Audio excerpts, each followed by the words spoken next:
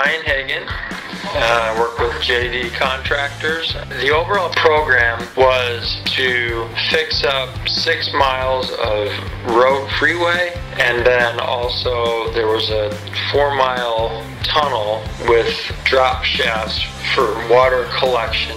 Our part of this program was the tunneling. They had us install a tunnel that's about 100 feet underground, 4 miles long, and it's just meant to be a big collection tube.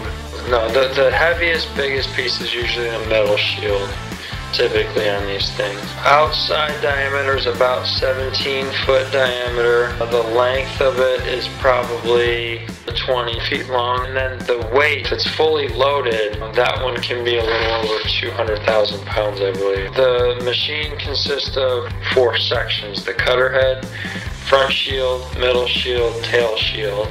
They come apart, and those are pieces that come out of the hole when you're done.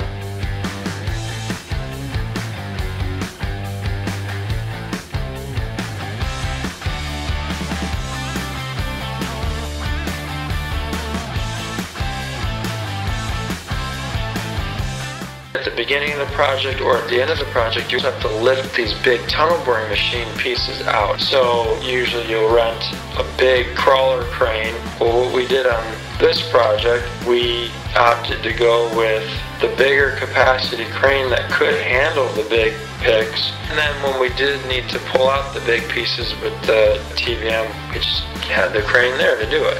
Also too, with the bigger crane, if you do need to pick stuff on the surface and move it around, it's got a much bigger reach than something that's smaller and more compact, that's meant just for lifting those boxes. It makes things easier.